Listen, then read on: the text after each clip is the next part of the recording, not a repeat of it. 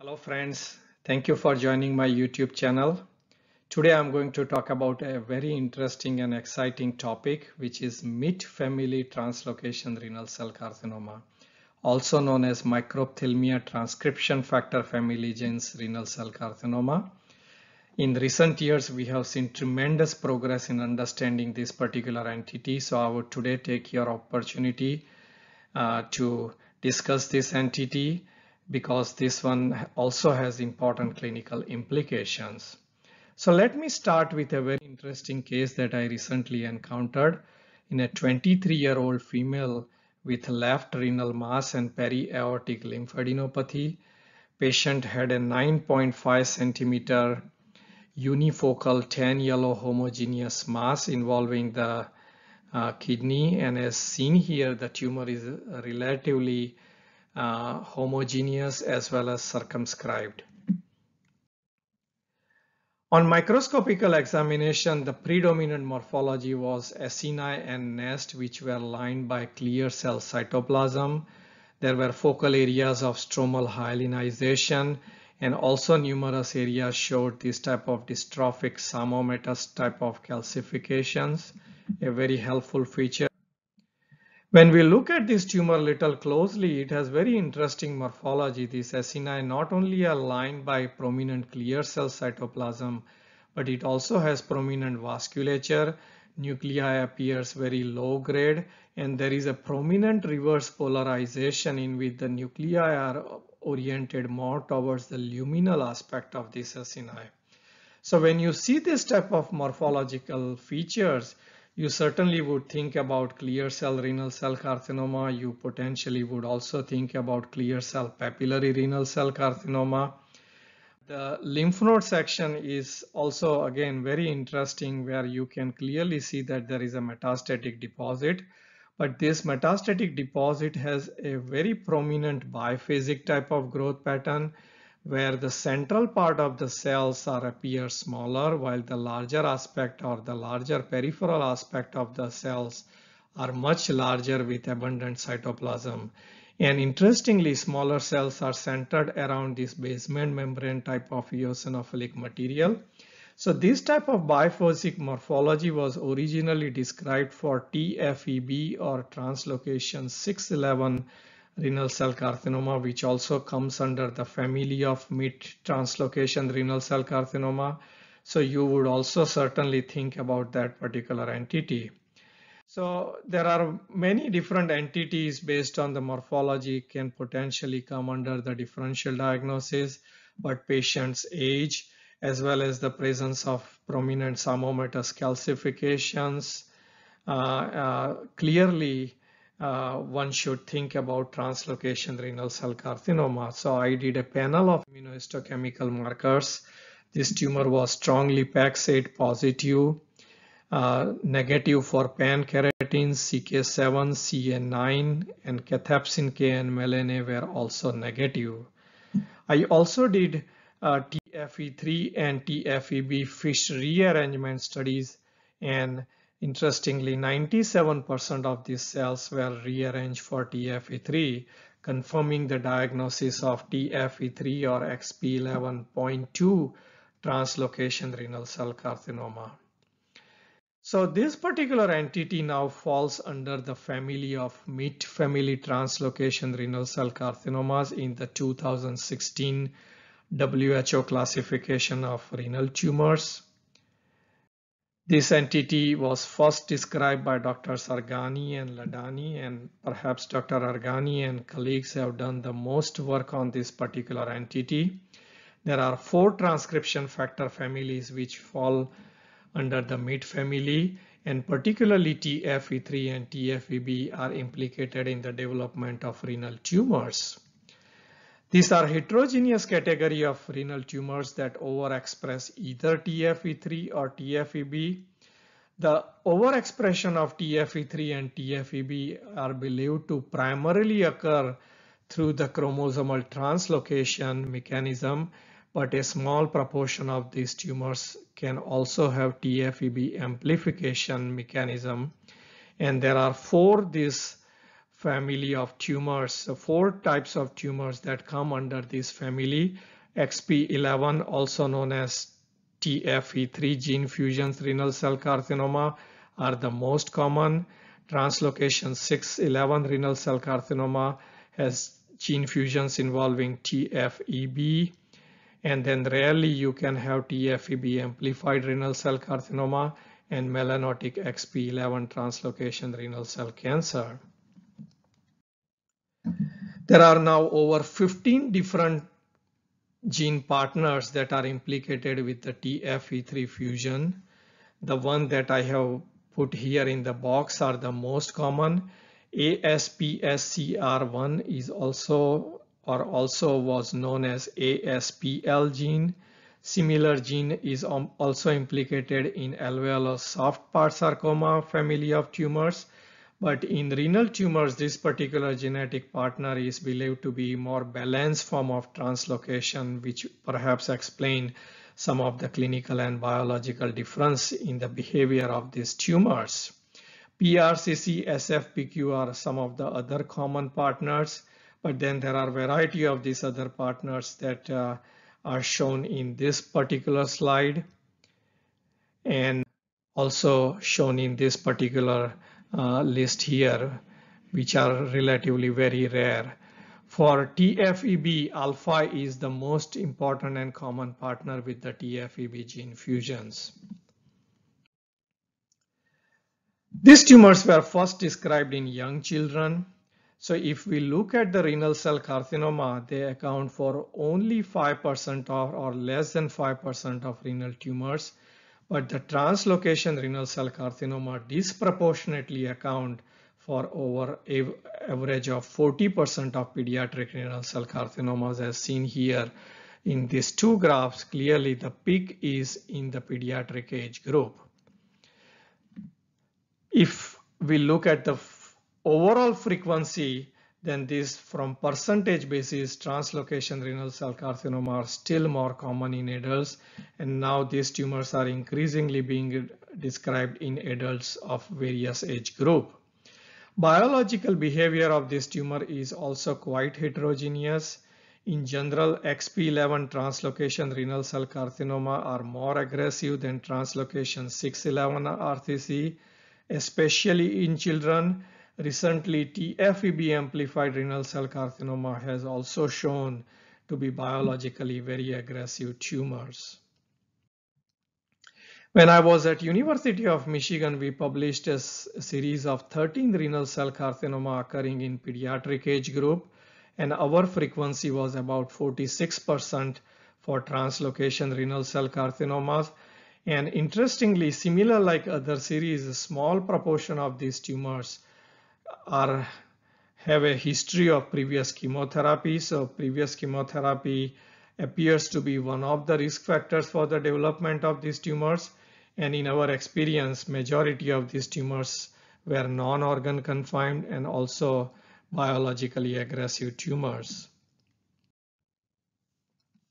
So let us review some of the morphological spectrum of XP11 translocation renal cell carcinoma. Grossly, these tumors resemble very much like clear cell renal cell carcinoma. They appear yellow with hemorrhage and frequent necrosis. Morphology can be quite heterogeneous, but this is the original classic appearance that was described for translocation renal cell carcinoma, where you have a prominent alveolar type of growth pattern with abundant clear to mildly eosinophilic cytoplasm. So this morphology is somewhat similar to alveolar soft part sarcoma type of tumors. And in this particular tumor, you can also see prominent dystrophic calcifications, which is very, very common with these tumors.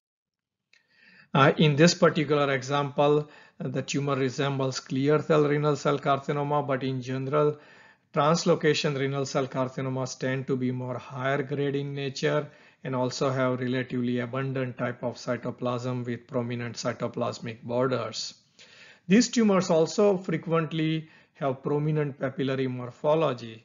So in fact, when these tumors were originally described, the one particular hint that can be very helpful to identify this tumor is whenever you have a high-grade renal cell carcinoma, which is difficult to classify either as a clear cell or papillary type, one should consider translocation renal cell carcinoma, especially when you have samoma bodies type of calcifications. So here is again an example of dystrophic samoma body type of calcifications. These tumors are no more just clear or papillary type. They can have a prominent eosinophilic or pink tumor morphology. So in this example, you see high-grade oncocytic tumors with prominent nested morphology. Let's review some of the translocation 611 TFEB renal cell carcinoma associated morphologies. This is the classic manifestation of translocation 611 RCC, a biphasic growth pattern where you have larger epithelioid cells and then central more smaller cells centered around eosinophilic basement type of material.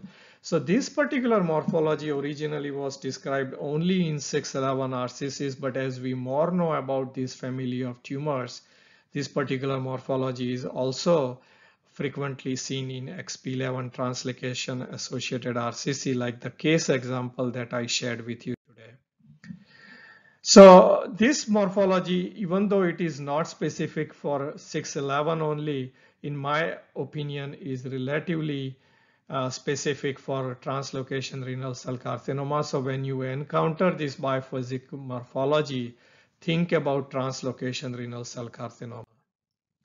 When you see unusual morphology like high-grade tumor with pericellular fibrosis, again, you should think about translocation renal cell carcinoma. Several investigators have also attempted to look at the morphological association with the specific genetic partners. ASPL is classically associated with that classic alveolar soft part sarcoma-like morphology that I shared with you. PRCC TFE3 frequently has a clear cell RCC type of look. Now the case example which I shared with you where you have subnuclear vacuoles and somewhat biphasic type of morphology that can be associated with either nono TFE3 or SFPQ PSF TFR3 TFE3 gene fusions. In intracytoplasmic melanin pigment can also be associated with some of the partners. I already showed you morphology of 611 RCC, and then TFEB amplified renal cell carcinoma can also have varying morphologies. They are specifically more common to have eosinophilic or oncocytic appearance. Also frequently they have papillary morphologies. And here is one such example that I recently encountered in my practice, which is shown here. The tumor has a very prominent oncocytic morphology as well as papillary morphology, but same time this tumor does not appear to be classic papillary renal cell carcinoma. So in general, from all these examples, keep in mind that when you have unusual morphology that doesn't fit into a specific subtype of renal cell carcinoma, now you should pretty much think about translocation renal cell carcinoma. Another very classic telling about this tumor is that the translocation renal cell carcinoma typically lack or underexpress the pankeratins. So when you encounter these tumors, typically you would consider a panel of all these markers, which Dr. Mahmoud Aggul and colleagues recently studied. But they had somewhat different experience than what classically we know about the TFE3 renal cell carcinoma. In their experience, TFE3 RCC had a frequent pankeratin expression, but translocation 611 renal cell carcinomas were typically negative. Another very interesting fact that they showed is that we classically know that cathepsin K is frequently expressed in TFE3 RCC, but that is no more true. Cathepsin K, HMB45 are typically expressed in translocation 611 and PICOMA and angiomyolipoma. So one very important conclusion that they made from their important study is that the negative pankeratins and positive cathepsin K expression may not be reliable markers of TFE3 RCC. So keep this particular point in mind. They also studied the sensitivity, specificity, and the positive and negative predictive value of TFE3 immunohistochemistry in detecting these FISH positive renal cell carcinomas. And I think a very important conclusion that they made is that when you have both strong positivity of the TFE3 marker along with the diffuse expression, you can make a strong confident diagnosis of TFE3 renal cell carcinoma. But a word of caution that I would advise is that these markers are relatively very difficult to standardize in a laboratory.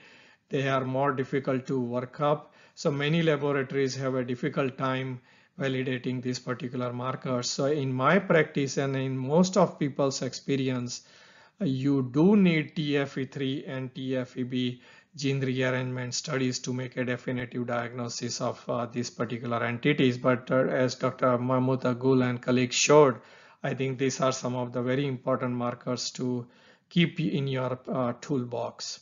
So in summary, translocation renal cell carcinoma exhibit marked clinical and morphological heterogeneity. The morphologic spectrum is expanding as we know more and more about these entities, and it significantly overlaps with other common RCC subtypes. TFE3 and TFEB gene rearrangement studies are typically necessary to make a more definitive diagnosis, but you can utilize a panel of markers to get a preliminary impression as we discussed.